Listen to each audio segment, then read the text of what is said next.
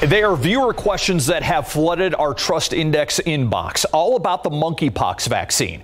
Who needs it? Is it the same as the smallpox vaccine? And will the old vaccine still work? Courtney Friedman tapped our local experts to get those questions answered for you.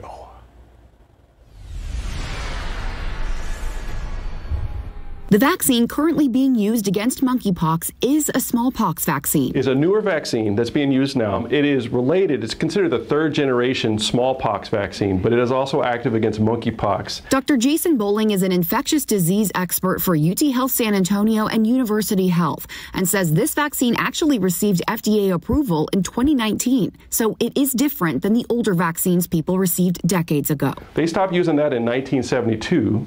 And then in between, there was a second vaccine for smallpox that people might also be thinking about that really was just used for people that work with the vaccine in labs. The current version was also mainly made for people who work in labs, but also in preparation should smallpox ever return.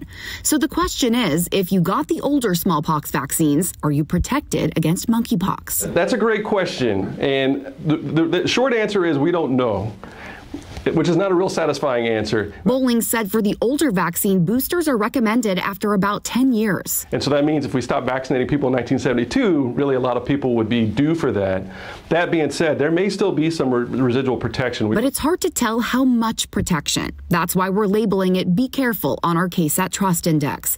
But if you're eligible, meaning you've come in contact with monkeypox, Bowling has a definitive suggestion. So if you're exposed to a monkeypox case, even if you had that prior smallpox vaccine sometime in the past, you would still benefit from getting the new vaccine. Yes. Bexar County originally started with about 1,000 monkeypox vaccines, and we are already on the wait list to receive more. If you want to know if you're eligible and where you can get the vaccine, head to Metro Health's website.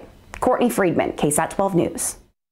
And if you want to submit a question, we'd love to hear from you. See more Trust Index stories? You can do that too. Just scan the QR code on your screen or go to ksat.com/trustindex.